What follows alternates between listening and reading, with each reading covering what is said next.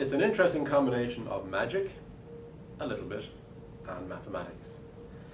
We start off with a deck of cards and I shuffle them. Watch closely how I actually shuffle.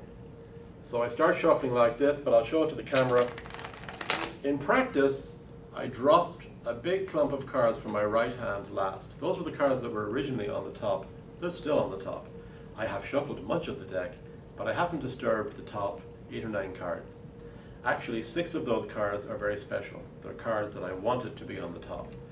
These are magical cards because they have magical mathematical properties because of the numbers that turn up. I'll show them to the camera. 1, 2, 3, 5, 8, and king. Well, a king is 13. So it's 1, 2, 3, 5, 8, and 13. I'll show it to the ladies. 1, 2, 3, 5, 8, and 13. Have you ever seen those numbers in an interesting way in a mathematics class? The Fibonacci numbers? They are, in fact, the world-famous Fibonacci numbers. I was teaching a class here at Spelman in January 2008 where I was teaching the students about Fibonacci numbers, and I discovered that you could do something new with them, which is this magic trick. I was teaching from a book called The Heart of Mathematics. It's a wonderful book by Ed Berger and Mike Starbird. And in the section of Fibonacci numbers, I learned something that I didn't know before. First of all, let me tell you what everybody knows about Fibonacci numbers. If you add up 2 of them that are beside each other, you get the next one. So 1 and 2 is 3. 2 and 3 is 5. 3 and 5 is 8. 5 and 8 is 13. So you see that pattern there. When you add up any 2, you get the next one. These 2 add up to this and so on. That's what we all know and love about the Fibonacci numbers. But what's also interesting about these numbers, and it doesn't work for any old numbers you start with, is that if you add up 2 of these and tell somebody the total, they know which 2 cards you must have added up.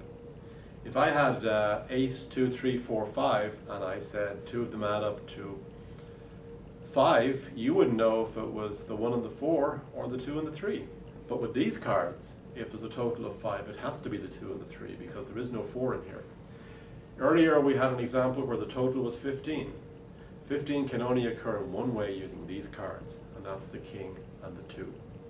Now the suits have nothing to do with the mathematics, but I'm using 6 particular cards. I actually memorized the suits ahead of time. I've been using the same suits for many years doing this trick, so it's not too hard for me to do that.